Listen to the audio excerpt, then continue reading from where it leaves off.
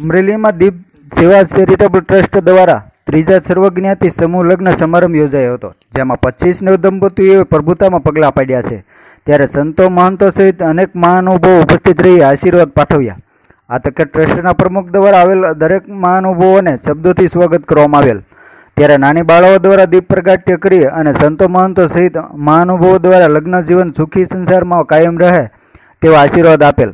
ત્યારે આ સમૂહનું આયોજન દીપ સેવા ચેરિટેબલના ટ્રસ્ટના પ્રમુખ હાર્દિકભાઈ સોલંકી દ્વારા કરવામાં આવેલ.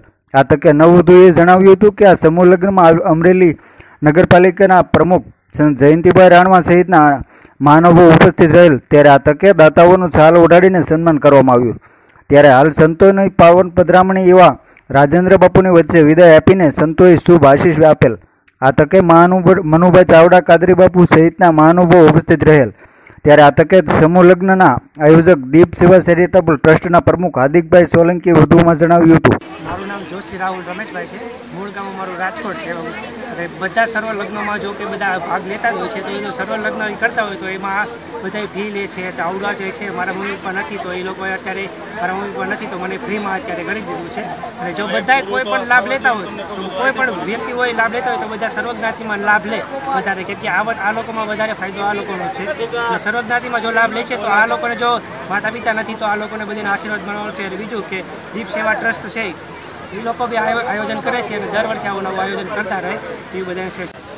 મારું નામ ભીખુભાઈ કાંજીભાઈ મકવાણા, મારું ગામ મંડા, અને મારા માતા પિતા નથી એટલા માટે મારી ફી નથી લીધી, એટલા માટે મને ખૂબ ખૂબ આનંદ થયો.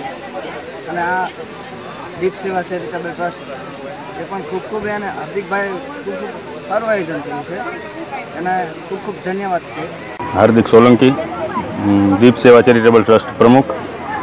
આજરોજ અમે હરેક સમાજના સમૂહ લગ્ન થતા હોય છે, પણ જેમાં પોતપોતાની જ્ઞાતિના થતા હોય છે. જ્યારે આજની પરિસ્થિતિ જોતાં, આજની ગરીબી જોતાં આજે અમે સર્વજ્ઞાતિનું સમૂહ લગ્નનું આયોજન કરેલ છે, જેમાં અનાથ દીકરા દીકરી 1 રૂપિયો પણ ફી લીધેલ નથી અને વિકલાંગ લોકોને 10% રકમ બાદ કરી આપેલ અને સર્વજ્ઞાતિના સમૂહ લગ્નનું આયોજન 25 સર્વજ્ઞાતિના સમૂહ લગ્નનું આયોજન કરેલ છે.